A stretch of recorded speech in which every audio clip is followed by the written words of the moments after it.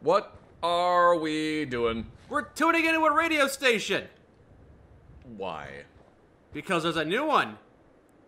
Hello, Boston. It's me, Agnes, your new pal with a friendly ear and a golden voice. Oh boy. Come on down to the grand opening of Symphony Station and let's get acquainted. Alright, I hate this music. Turn it off. You don't like the Andrews Sisters? How do you know the name of the band? Shut up. Symphony Station. Downtown? Yeah, like way downtown. Let's go for the Railroad HQ. Alright. Got any new guns for us, I hope to maybe? God the Institute doesn't find us here. No, it's just At least more. not soon. Whoa. Excuse me, I'm busy. Oh, it's the Replicated Man. That's the name. That's. Haha, Yeah, yes. it's a quest for Fallout 3. Why is there a scope on that? I don't know why there's like a rifle scope on there. What? Loophole? Is it a loophole rifle scope? I'm not sure. Yes, it is, because you can see it's in the bottom right-hand corner. It says Loophole Mark IV. Oh, yeah, you're right. It is. Okay. No, you're right. Honestly, I don't remember who makes this standalone chassis for the 203, whether it's Knight's Armament or Lewis Machine & Tool. I'm leaning towards Lewis Machine & Tool at this point, if only because that is the rail-mounted 203, not the barrel-mounted 203, and I don't know if Knight's Armament ever made a standalone chassis for the barrel-mounted 203.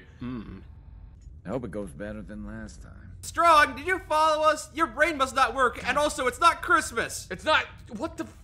It's February. Get out of that. You know what? Leave him here. The railroad needs protection. Yeah, I know that we're the railroad and we're about equal rights for all, but we didn't mean mutants. Some races are more equal than others. I don't remember the sewers. We shouldn't have fast traveled here. Well, no, we should have because I got an M203 out of it. Okay. So we're gonna fast travel back because I want to rip the optic off of this thing and see if I can do anything else to it. Oh, okay. I gotta find a site that's gonna be the least offensive one. It'd have to be some kind of combat site. I imagine that scope maybe not as good. Oh, there we go. So Hey! there is a stock. A wide variety of. It's just launching railway spikes. Yeah, jamming a bunch of rusty old railway spikes in the end of a grenade show. What could possibly go wrong? Ah, the makeshift Diddy bomb. I think it's supposed to say dirty. Probably. Yeah. Naturally diffuses into the air after a time. Yes, because nothing is more natural than releasing a bunch of plutonium dust. Nothing in nature can do anything unnatural. You know what I kind of want to do for the grenade launcher? Yeah? Is just replace it with the solid slug, so I'm basically just firing a 40mm bullet.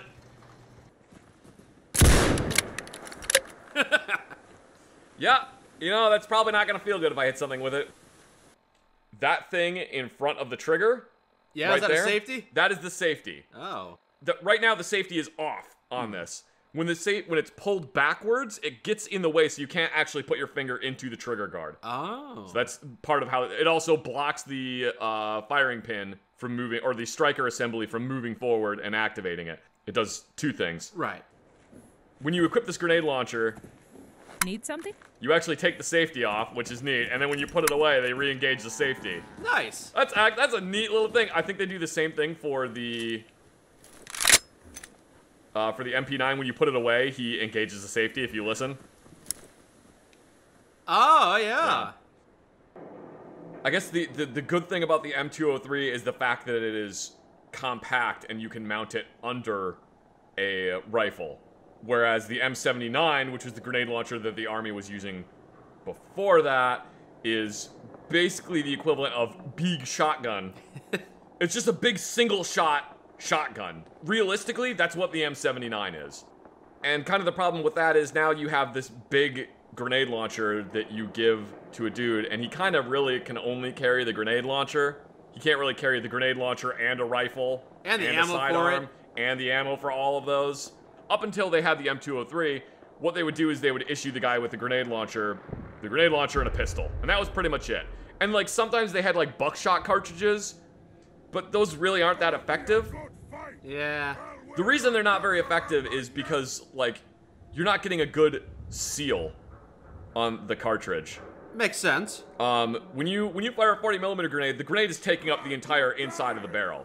A 40mm buckshot cartridge is basically, it's a shotgun shell you're putting in there that has a bunch of holes in the end of it, and the shot flies out of the holes of the shotgun shell and doesn't actually go anywhere. There's no wadding on the 40mm shotgun shell.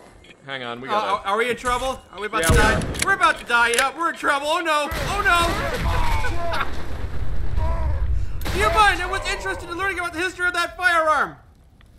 Yeah, so the 40mm, basically, what I'm trying to say is the 40mm shot shells for the M203 are effective, but not, like, super effective. I don't think they were actually used. So they make another one that's called the Beehive round, and it basically is a 40mm shot shell that you just jam, like, 15 22 long rifle bullets into. Huh. So you're firing just a cluster of 22 long rifle at somebody.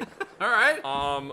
The 60s and 70s were a weird time, man. Yes. Yes. It was when we seriously considered just taking a submarine and parking it outside of Cuba and projecting an image of Jesus onto the clouds that told everyone in Spanish that they had to overthrow Castro. Yeah, good, They thought that would work! I don't know if they thought it would work, but I'm sure somebody spatballed the idea. They put it on the board. Man, the CIA really had a boner for trying to kill Castro, and, you know... Yeah. Never really pulled it off. No, it didn't really take. So here we are at the station. Alright. Let's see what this place is. Aha, it was a metro station. Okay, so it's, okay. What's that say? Welcome to now. What is now? The past is far behind us. The future doesn't exist. Okay, what is all this? Attention passengers. The next Red Line train to West Roxbury will be arriving in 2 minutes. Oh no! Keep out. Make me. Unauthorized users die to the fullest extent of... Do not hit the F11 key. Nope, nope, nope. So that, well, they needed a signal amplifier and a noise suppressor and an electrolytic converter or capacitor. Isn't that usually the first thing that gets stolen for drug money? Some kind of capacitor. Well, they need a radio transmitter and a vacuum tube. Still haven't found those apparently. Oh, there's a lot of notes here, eh? Ah, it's fine. We don't need to read those. You're gonna want to turn around very, very slowly. He's already turned around though. What's your problem? My problem is the nosy waster poking around in my stuff. Here's what happens next. You keep your hands where I can see them, turn and face the exit, and then leave the way you came in. Is this your radio Nicely, broadcast? slowly. How did you get the duct tape and the spool of wire onto that coat hanger? Because it's a solid coat hanger. Did you, like, untwist it and then put them on there and then twist it back together? How are you is that like a bed for a cat? Ah, yeah, small little cot. Sleeping bag. I don't know how you would fit in there. You're not gonna talk to us? She's giving us the silent treatment. Kill her! Why should I listen to what you say? Because I'm aiming a gun at your face. You call that a gun? Why do you think? That looks like a flare gun. What? Oh, okay, no, that's a deliverer pistol. Never mind. What'd you do? Well, hello there, darling, and welcome to Symphony Station. Agnes, you're awake. Well, of course I am. Agnes is a 24/7 type of gal, after all. Oh, wherever are my manners? Can I offer either you an ice-cold soda while you wait for the train? Or perhaps a Boston Bugle hot off the presses? Or if you're feeling lost in our beautiful new subway station, just ask Agnes and I'll get you pointed in the right direction. Okay, Agnes. Why don't I give our visitor a quick tour of the station? Myself. Well, that would be just fine, young lady. Come on. We'll start with the bathroom. Get a tour of the bathrooms. Weren't you gonna try to kill me? I thought we were. Are we killing each other? What's going on Well, here? Agnes told her not to, so now you're not gonna die. You just listen to what robots have to say? Some fun little recruitment posters in here. Yep, this is. Well, here we are. Well, you gonna shoot me? What's going on here? I mean, that pistol's a 32 ACP. You're not gonna do much. No, look. 2 questions. First, who sent you here? That's one question. I heard a radio broadcast asking for help. Nobody sent me. I thought I shut that thing down. She shouldn't be wasting so much power on it. Well, you didn't. Second question. Did you do anything to Agnes before I found you? Did you touch anything? Mess with anything? I don't even know what Agnes is. Yeah, I went into the files and deleted System 32. Why? Because Agnes, she woke up while you were there. And I was trying to figure out if maybe you'd done something to make her do that. Nope, looked at the terminal, that was it. Alright, fine. I don't have time to care about that right now. The thing is, I need help. There's something wrong with Agnes. I've been trying to fix her for months, but I keep running into problems. So you want our help, do ya? What's in it for me? Well, I have no idea what Outlanders use for money. What? How? But when I first got to this station, I found and broke into an old safe, packed full of pre-war cash. And gumdrops, for some reason. Yeah, I don't know why there's gumdrops in Oh, this and either. hey, if I get killed, you can keep my boots. And my sidearm. They won't fit. Otherwise, the cash is yours when we're done. Not the gumdrops, though, if you don't mind. It must be new in town, huh? Not from around here. You definitely don't look like much of a fighter. Judging by the wound in your leg. Look, I survived long enough to find this place, didn't I? I'll handle myself out there. Trust me on that. You don't know what people use for money. Also, why should we trust you? You just aimed a gun at us. What is this actually going to involve? I'll travel with you. Cover your back when we get into trouble. Why does everyone want to travel with me? In return, you'll help me get what I need to make Agnes better. Sorry, nerd. There's already one annoying hanger-on who's bad at combat, and that's me. I think it's both of us. We- We're both just hangers-on. Who are we hanging on to? Darlene? No, it's like a binary star system. Alright. What's wrong with Agnes? There are times when we talk to each other. She listens to me, tells me stories. But then What is her accent? something happens to her. She forgets where she is, and even who she is. So she's not a robot. She forgets me, like we never even met. After a while of being like that, she'll start to remember her original programming. I'm gonna fix her then. Some kind of pre-war automated assistant, or something like that. I'm not really sure. When she fully comes back, she says she was in her dark place, and Offline. the last few weeks it's been taking longer and longer for her to come back. She's an old computer. That's why I wanted to know if you'd touched or changed anything when you got here. Before now, she'd been gone for almost a week solid. If the usual pattern holds, she'll only want to tell you about the weather and things like that. For a while, anyway. What do you think Agnes stands for? Automated, A grossly not intelligent system.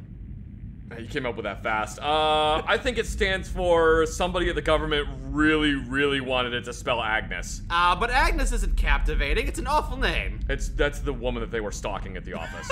Okay. Damn. Look, I named the system after you. That means you love me now. Automated Global Network of Investigation Systems. Tell me about yourself. Well, the less you know about me, the better. Nice shank. I can say that I generally prefer the subtle, quiet approach to solving problems. Ah, you're a sneak thief. But if you're a wreck and rage type, I can help you widen your blast radius too. Ah. All you really need to know is that I'm useful when and where it counts. Wouldn't have lived this long or traveled this far if I wasn't. We'll go loud, you go quiet, we'll have all our bases covered. Do you think you can actually fix it? Her. And yes, I can.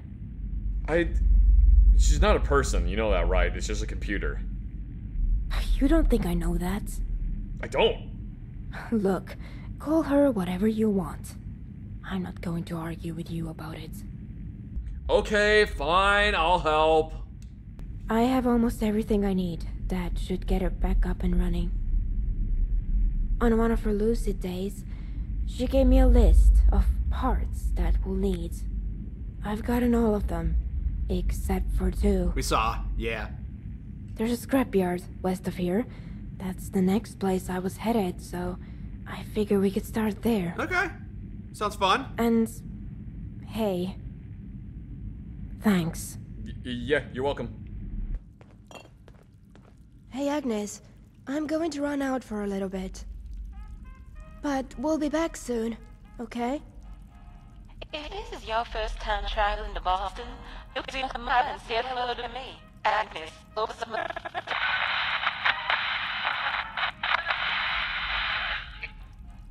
Let's just get going. She seems like a trustworthy individual. She's incredibly trusting for someone that literally just met me 5 seconds ago and doesn't know me from anyone else. She doesn't trust you. She trusts Agnes, who trusts you. Agnes has literally 0 reason to trust me, and also Agnes thought she was a train station AI. Oh, I know why it's not working. It's because it's giving me the 40mm grenades for the Mark 19 grenade launcher, not the 40mm grenades for the M203 grenade launcher. Exactly, it's Apple versus Android. They're 2 completely different ones, and to be honest, you'd have to try very hard to get a Mark 19 grenade into an M203 grenade launcher. Zach, this is the same game that has generic shotgun ammo. It's true.